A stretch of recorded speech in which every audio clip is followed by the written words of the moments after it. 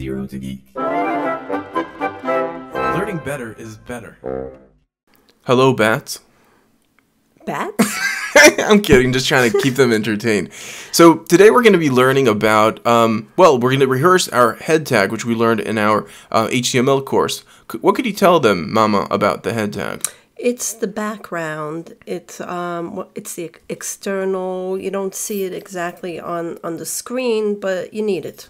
Yeah, well, and just to make sure that you guys get what it is, because that sounded a bit complicated even for me to understand. It's basically the things that aren't part of your HTML page itself that are needed, such as your title of the page that you'll see from externally on Google, or other information that we didn't cover yet and we will in future videos. So not to clutter things up, all it really is everything that doesn't get into the page goes there.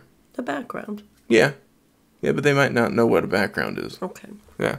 All right, so let's do it. All right, you keep them occupied as I go to the keyboard here. So let's make make this nice and big, because we don't really have that much code in here. Good, now I don't have to squint. Beautiful. All right, so let's do this. So we create the head, and then we close the head, like we've learned that we open and close. Right. Done.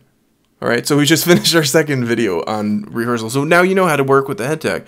Well, you're almost an HTML developer already. Right? Almost. A few more tags left.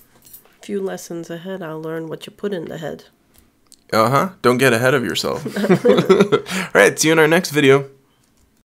Please subscribe to us, we love you so much. Please subscribe to us. You'll find the subscribe button on the top left corner.